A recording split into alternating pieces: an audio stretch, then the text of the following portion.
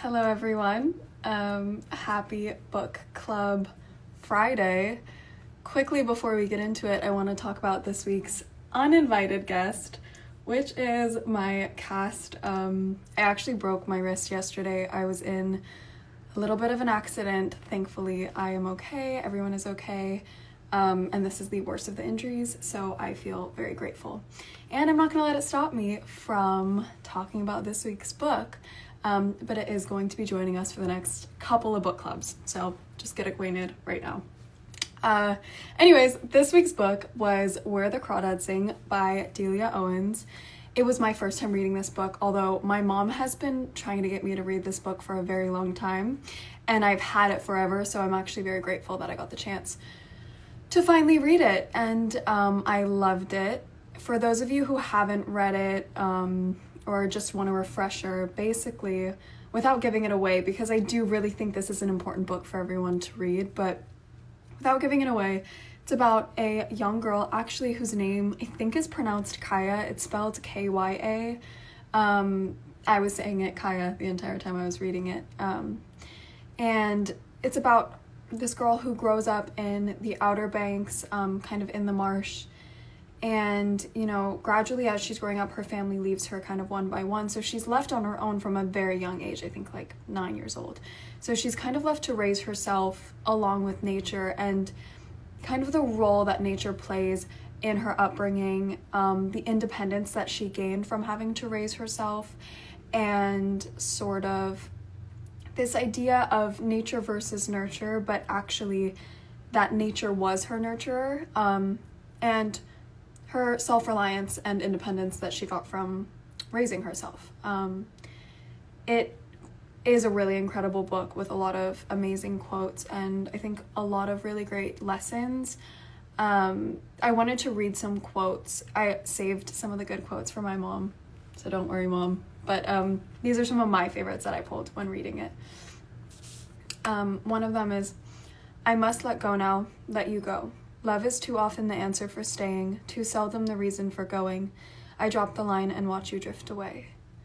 Now, that's a powerful quote, and I think it's pretty self-explanatory, but I think it's so important to acknowledge that when you love someone so much, sometimes you tolerate things that you wouldn't normally. You allow them to treat you a certain way because you love them. But it's also important to understand that sometimes because you love someone, you have to let them go, especially if they aren't treating you the way that you deserve to be treated. And love does not excuse that kind of behavior. And I think, you know, that's part of the reason that Kaia's mom originally leaves her. Kaia in the book, not me, Kaia. My mom is downstairs, but that might get a bit confusing. Maybe we have to find a nickname or something. Just, I don't refer to myself in third person, so when I say Kaia, I'm talking about the book, obviously. Another quote I loved is, "There are some who can live without wild things and some who cannot." Now, I think that is a testament to kind of where you grew up. I grew up on the beach in nature, and I think if I didn't have that playing a role in my life, I'd be really sad, and I definitely notice it. Like when I'm in New York, I feel like I'm missing a part of myself when I'm not in nature, and I think Kaia kind of feels the same way, that when she isn't in the marsh, she feels very out of place, and nature really is where she feels the most held, and the thing she relies the most on, the only thing she's been able to rely on in her life, really. So it's that kind of constant. It's the one constant in her life, and I think like making nature a constant in your life is really important, especially at a time like this. Another one is, "Time ensures children never know their parents young." And that's a great segue into introducing the guest, but I do think, you know, by the time we have parents, like, we look to them to teach us lessons that they've already learned, and we almost tend to forget that they were once our age. You know, it took me really until this year to kind of like actually see my mom in moments as she was when she was my age and kind of understand she's been through a lot of the same things, but it's like we place our parents on these pedestals because we don't know them when they're our age. It's impossible. So now I want to just precursor, my mom is really the reason that I read. She has read every day for my whole life since I can remember. She is my reading inspiration. She has always been recommending me some of my favorite books came from her. And I think like when I really started reading as much as she did, we started bonding in a new way, and it opened our conversations up to so many interesting topics that maybe wouldn't have come up naturally just based on the way that we live. So it's been a really interesting way for us to discuss topics that maybe we haven't experienced, but kind of like place our opinions. And I feel bad for everyone around us, because when we're reading the same book, the conversation is really only ever about that book. Where we both get very, very invested in the books that we're reading. I remember when we both read A Little Life, like for the next week, we were both in mourning, kind of walking around like so sad. But it was nice to have someone to experience these emotions with. And I think that's what's so cool about doing a book club like this, is like you get to experience these emotions and these feelings and sort of everything that goes along with reading a book with someone. So that's why I'm really grateful to have my mom here, because I was, we read this book at the same time, and, I was able to like run downstairs in the morning and be like, oh, I can't believe this happened, or why did he do this? And she had already read the book, so she was familiar with the book, but she didn't want to give it away for me, so she was really good about that. But let's bring her on. I'm going to do everything left-handed, so, it could take a while. I'm learning how to be ambidextrous, so let's... Further ado, we're bringing on the woman who raised me, my mom. I think I'm there. Hi, Mom. So we are talking to you when I know you're literally above me. I know. I think it's kind of fun to have a split screen like this, and it's cropping out my cast. So okay, good. Thanks for joining us. Oh no, club. I'm so excited for you, because you've wanted a book club for so long, but your life didn't really permit it. And I remember you used to think, like, if I went to book club, it was just about moms getting together, drinking wine. So I actually brought a glass just to, as a nod to that. I have my water. Okay, good girl. But it is fun to read together. And I think that's something that I'm really grateful that you picked up on. Yeah, well, thank you for introducing me to the wonderful world of reading, because I know I used to make fun of you for referencing the books that you were reading. Oh, I know. And look at me now. Well, I think it's funny because you and Dad and Presley used to tease me so much whenever I would say, like, oh my gosh, in this book I'm reading, and now I catch you doing it. I know, I'm you. And you're carrying around a Kindle. I've converted you to Kindle. Mom, don't expose me. It is true, though, because I used to always give you shit for reading on a Kindle, because I love books so much. But it's true, because when you're like lugging 10 books through the airport, it stops being about aesthetics, and you're just like, you know what, I need a Kindle. Well, especially right now. Oh, we're paused. I think I took the room with the good Wi-Fi, maybe. We'll get her back. Uh-oh.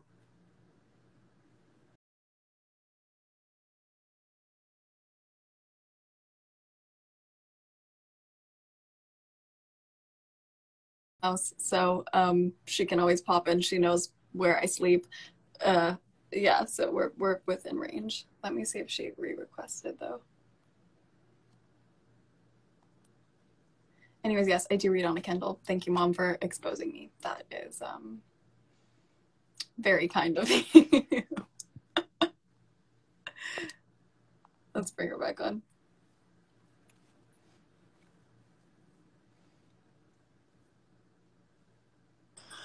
Hi. If we get cut off again, I'll just come up to your room. That's what I said. I was like, you know what? We're in the same house, so okay. I'm not that worried about it. I will do that if we get cut off again. I took the room with the good Wi-Fi, so I apologize. Wow. But let's get into it. Okay. Callie, I'm going to interview you really quick. So why did you love this book when you first read it? Well, first of all, how old were you when you first read this book?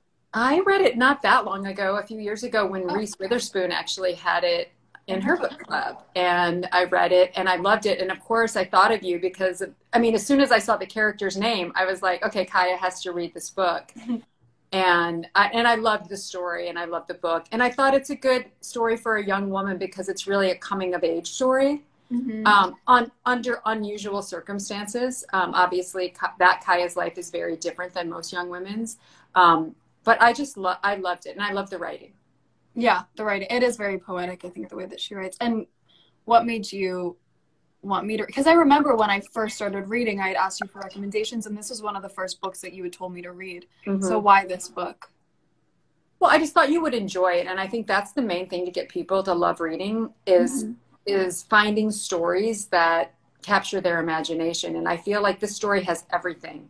It has a mystery, it has a romance, it has, this beautiful writing. You talked about it being poetic. And one of the quotes that I wrote down in the very beginning was that autumn leaves don't fall, they fly. And when an author can give you that kind of picture, and in the middle of a page, she doesn't make a big deal out of it. So right. And I think especially in this time, I just want not like total like candy escapism, but I want, if I'm going to read a book, we're all home and we're lucky we're together and, we live in Malibu and it's beautiful, but it's a strange time for all of us to be alive and living and figuring out what this new normal looks like. So to have a book that transports me to, or I learn something, and I felt like this book did everything for me. Yeah, it's like you're playing the movie in your mind as you're reading it, and it is rare actually to get a book that does that. So I was really grateful. Like I felt like when I was reading this book, I was like seeing everything as it happened, which is a really incredible way of writing it. Yeah, and I just thought also the relationship. Well, and really it wasn't a relationship because her mother leaves when she's so young, but it's this longing, this primal kind of longing that not just a daughter, but a child has for their mother. And so much of that Kaia's life is about coming to terms with the fact that her mother left her. Yeah, I can read the quote, which is, within all the worlds of biology, she searched for an explanation of why a mother would leave her offspring. And it's like, even though she was too young to understand, she still knew it wasn't right to not have your mom there. Or that it was unnatural. Yeah. Right? Yeah, completely. And I think, this like longing, I don't know what, there's just times like when I'm sad, my instinct is just like, I want my mom. And I think a lot of people feel that way. So it's kind of like her sort of trying to come to terms and also raise herself. There's like so many questions that I came to you with while I was growing up, and I still have questions for you every day about things. And I think that absence it weighs so heavy, especially on a young woman as she's, maturing. Well, and she literally had no one. She didn't have eventually everyone in her family kind of peeled off. She didn't have teachers because when she went to school, she was made to feel like an outcast. And she was a young girl living by the marsh in herself. And this is one of the things that we talked about when we were reading it, is how the marsh, that is actually a character in this book. Yeah. And becomes her mother, her father, her lover, her friend. It absorbs her pain. And it doesn't make you want to go there and like go for 2 weeks? Like that's the beauty of the marsh. Yeah, it's that it can kind of relieve her temporarily, at least at these moments of feeling really alone, which is completely natural when your whole family is gone. And I think she's 9 when she's left on her own, and just the way that she sort of starts to educate herself. And also I think we should talk a bit about Tate, who is her sort of teacher. Yes. And like her first love. And I really liked the Tate character, except for when he ditches her when he goes to school. And so first, before we actually talk about Tate, I just want to ask, like, why do you think Tate ditched her? Well, I think that as I was reading it and knowing that we were going to have this book club about it, I wrote down that as a question. But then obviously he does explain it in the end, which is Tate is, she is of the marsh. She never fits in civilization. Nor does she want to. Eventually, because she's been rejected again and again. And I wrote down that the hypocrisy of when she goes to town once, like, you know, to get groceries, and she's dirty because she lives in a shack in the marsh, and the preacher's wife like pulls her children away from her and calls her dirty. And just, you know, when you're rejected by something again and again, especially eventually someone who you expect to hold you, like God loves all of his children, and when you think that this is a big part of their community, that makes a lot of people feel included, and even they are rejecting her. Right. So I think that her connection with Tate, really, it starts off as they both, you know, he's had his loss as well, and he lost his mother, right? And sister, I think, in a and car. Sister, yes, yeah. So they both have this. They both look to nature for comfort and really to make sense of the world. I mean, that's the thing. Like she and you referred to this in the beginning about the quote when she's looking to nature for looking any time where a mother in nature leaves her young, and there really isn't any. But that's how she figures stuff out. And I think that Tate has that same relationship with nature. And, you know, eventually he makes it his career and his job. So and that's so does she, really. Right. But in the beginning, I think it's really innocent that they're like kindred spirits just connecting in their love of nature. And I think he also like is really her only last connection with her family, because he was friends with her brother, Jody, who she was the closest with, I think, and she eventually reconnects with. So I think her having that sort of like last connection with her family, that last tie, and, you know, he offers to protect and take care of her, and he sort of has this like nurturing instinct about him that maybe is because he lost his mom, and so he took on that sort of nurturing role in his family. But I feel like he plays like a big role in teaching her and helping her grow up, and, you know, looking out for her. I think there's a quote about like him having this like brotherly protective instinct over her, but also loving her and wanting to be with her. Well, I think it starts out, I mean, look, they've known each other since they were kids. So obviously it starts out as just this super innocent relationship and a love of fishing and, you know, the marsh. And then he teaches her how to read. And he is protective of her because at that point, their age difference seems much greater. If she's 15 and he's 19, you know, that's a bigger age difference than when she's 20 and he's 24, right? As I always tell you. I know. So I think that their relationship unfolds in a really natural way, though. And I think he's very protective of her throughout the whole thing, except for when, as you started to say, he goes off to college. He promises he's going to come back as much as he can. And then the very first chance he has to come back, he doesn't see her.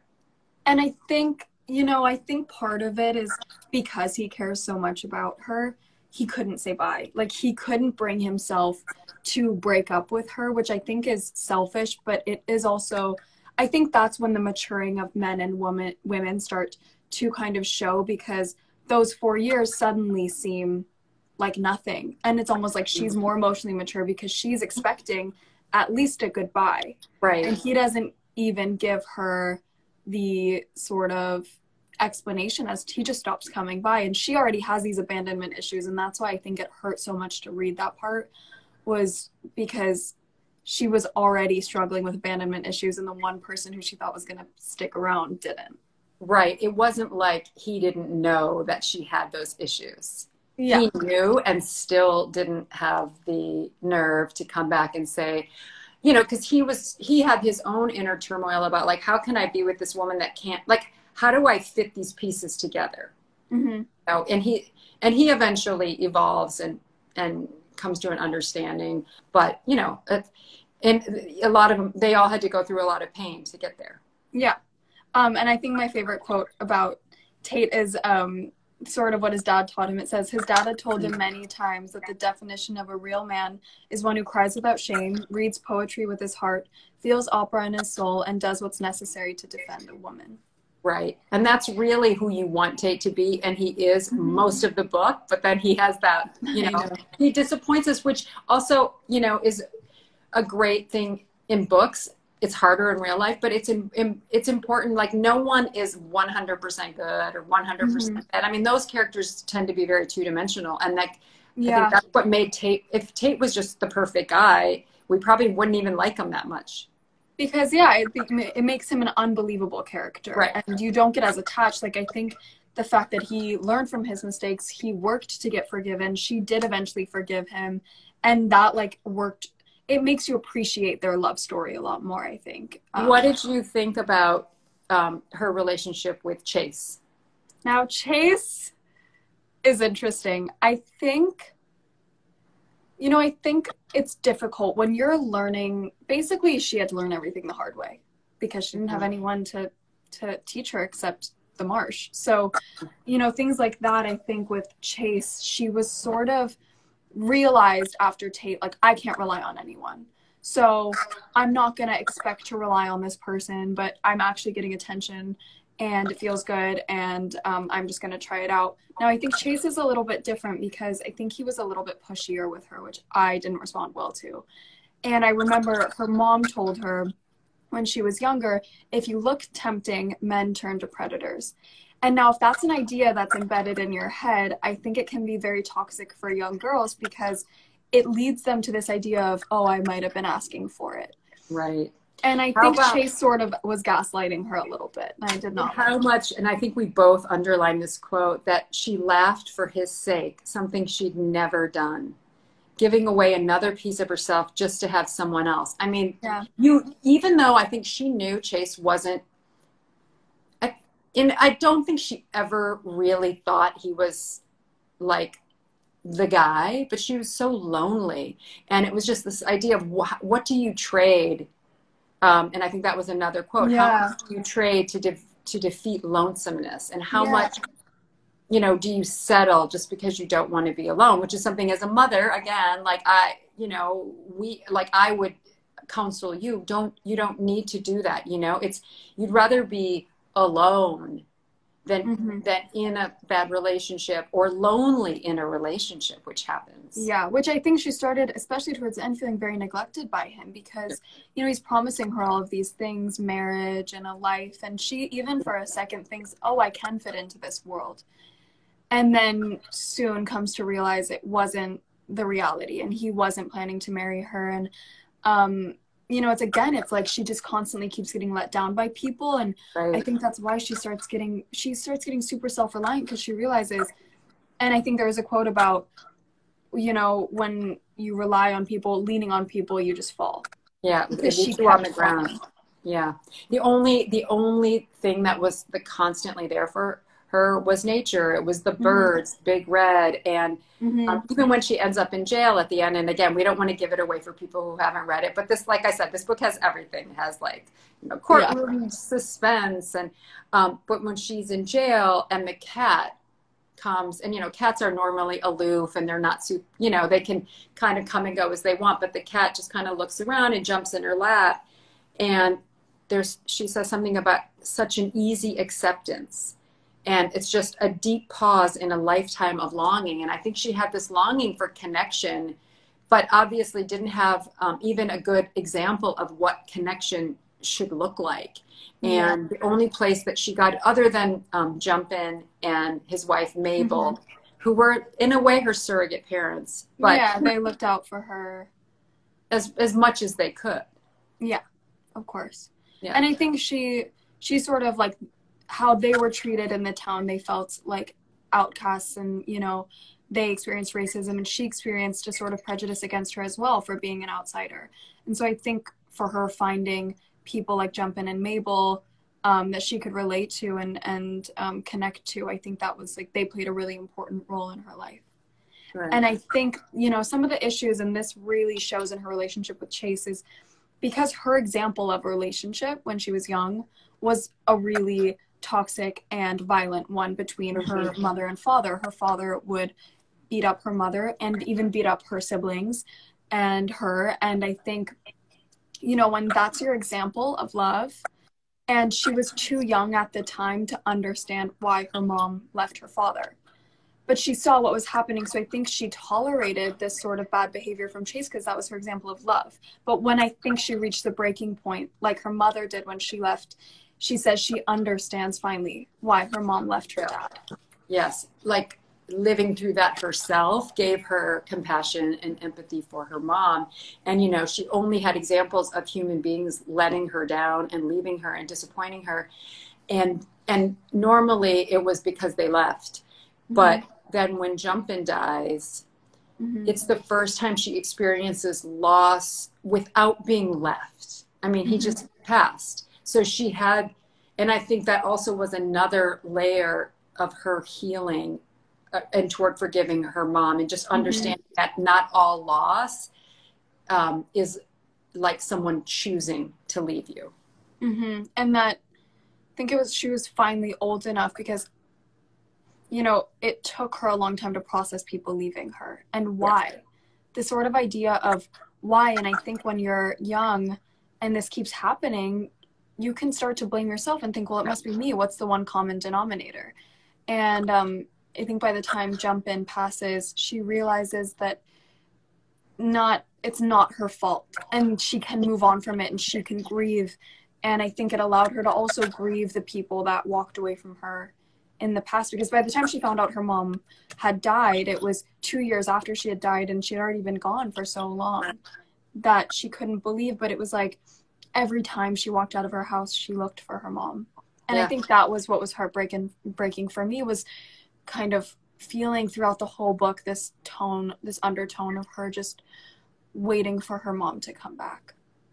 Yeah, and just the way she, any little scrap or remnant of her mother, like even when she finally has money and can fix up her shack, that she still wants the kitchen and the table, like certain things that remind her of her mother, or the food that she cooks, the hush puppies or whatever, how that's how she holds on to her mom through memories. And I think that that's really true even for a lot of us. I mean, you know, some of our traditions that we do at Christmas or whatever, it's because my grandmother used to make that, or my mother used to make that. And those things are really, like, I think beautiful.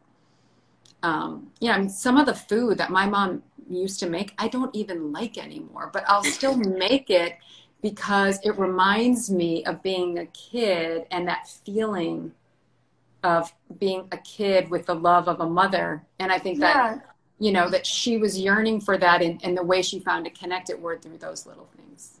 Yeah, I think her, especially cooking, came a lot from her mom. And I just think, you know, even when I started being more independent and like cooking for myself and doing all that stuff, like I was constantly trying to find ways to bring you back into it, because you do subconsciously pick up on so many things that even when I talk to people, they say, you know, you have the same mannerisms as your mom. And I don't even notice it, but I think subconsciously, like, we look to our mothers for so much. And, you know, even though she was, I think, 6 when her mom left, she still carried her throughout her entire life. Yes, and as a role model. I think what's interesting, and this is not really about the book, but since we're talking about mother-daughter relationships and just in general, like, you are at that age where, you know, you're totally pretty much launched, you're very independent, but then yesterday you broke your wrist, you have a cast, and all of a sudden you need help doing everything. I know, and I feel a bit like Kaia, because I've always like really prided myself on being very independent and doing everything by myself. And to have to ask for help is a new thing for me. But I also think that being vulnerable in that way, and I think that's where Kaia had trouble with Tate, right? Because she had trouble asking or saying what she wanted, which is a theme in some of the other books, like Normal People, that you've read too, right? Where people are afraid to say what they want. But, you know, Kaia eventually gets there. And like for you today, just asking me to help you like chop up a cucumber because you can't do it. Or like tie my dress for me. Right. But being able to, like, I think that's part of maturity, is understanding that vulnerability and asking people for help does not mean weakness. And I know how to better myself. There's a trust there that, you know, that is a beautiful balance about relationships. Yeah.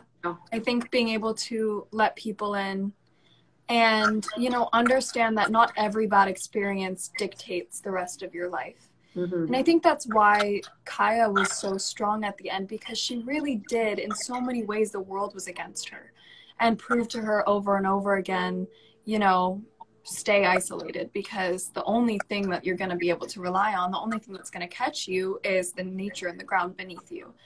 And Yes. for her to be able to overcome that, you know, deep rooted trauma of her family leaving her, of people being against her, being bullied out of school, and being able to finally like trust someone and be vulnerable and open with someone and end up with someone, that is a big, I think, nature versus nurture, because it shows that you can overcome.